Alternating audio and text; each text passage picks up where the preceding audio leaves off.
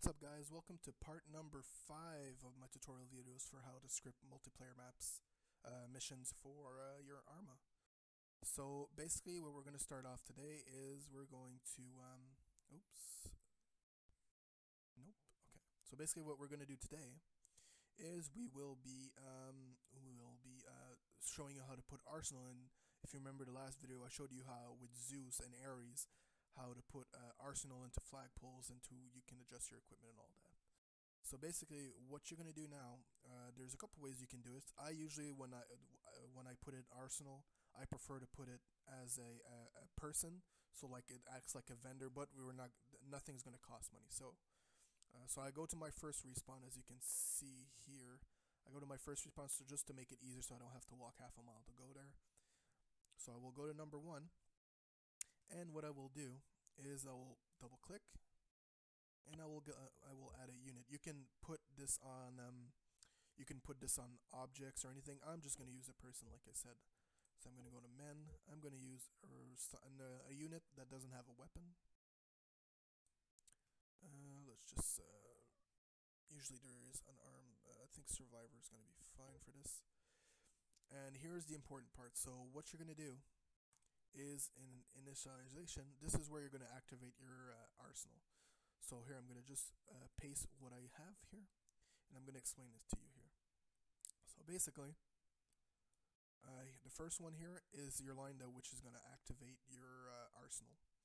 So AmmoboxInit this true spawn bis fn Arsenal equals 0. So basically this is the code that's going to allow you to spawn your Arsenal. The next code is, because sometimes you never know what's going to happen close to, this allowdamage false. So basically this will your character won't die if you shoot him or anything. And the last code here is disable AI animation, or anim. So basically that's going to prevent him. He's not going to run away, he's not going to do all of that, he's going to stay exactly there technically. So then after that, once you're done that, just put him down here, can rotate him anywhere we want,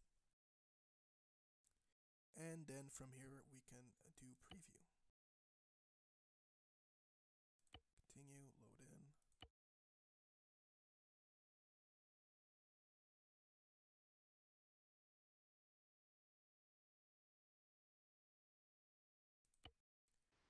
Continue, we will load into number 1. And as you can see, we have our random guy standing in the middle. Hello sir, how's it going today?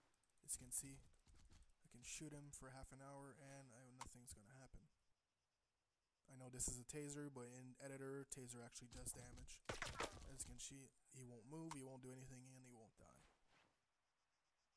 Alright, as you go on him, when you scroll wheel, you got Arsenal.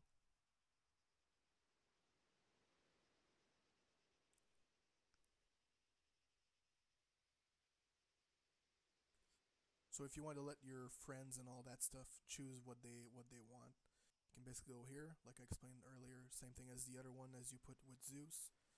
You can select, either you can select here and it's going to give you the options, or you can just select on the side here, whatever you want. And you can go through everything. Backpack. And then you just basically hit close and you see your equip. There you go. And it's that simple. Now, one thing I would advise is, unfortunately, what happens is, like I said in the other video, is when you choose Arsenal and you choose a new weapon, sometimes they won't like give you a, like, here, I'll just show you. Let's say I go here and I choose, doesn't really matter, AK-74. Close. Take out my AK. As you can see, it gives me 2 clips. 3 clips with this one in the mag. So, wow, this sounds horrible. Oh, it's got a silencer on it. Oh no, it doesn't. And it gives you 3 clips. If you want, you players more, but unfortunately you're gonna have to unless somebody knows how to script it in. Quick little intermission here. I'm adding this part a little bit later inside the video here because I've noticed something about adding mags, which I noticed while I was editing the video. If you go into backpack here, actually over here, you can add mags over here, so you don't have to go through the entire process of doing a crate or anything. I've never noticed that, so you can add them to your vest, in your suit, depending if you have the room for it. So yeah, so the video will keep going and explain how you can do put crate ammo boxes down, but for now, yeah, that's how you can do it to add more mags without creating the hassle. So I've learned something while watching the video. So now we're gonna go back to the video. If you, like I said, you can always message me in the comment below to tell me if there's a way to script it in. But I usually just put an ammo box and a script in the initialization field to add cargo and add like 20 clips of every freaking mags, basic mags that you can find. Of course, in the cargoes, which I'll explain in another video, you can't like explained in the other video. You can't. Sorry, I haven't explained this. You can the video you cannot put like vehicle ammunitions in there, and it can get confusing because there are a lot of varieties. So you might have to go into the website I put in the loadout video, where I give you where I gave you the link to the site where with all the class names for clothing and weapons. You can find the ammunition there, which you can do this, which I doing custom gearbox. I'll show you into a later video. So Arsenal, that's pretty much it for Arsenal. There's nothing more what I can show you with Arsenal. It's pretty basic.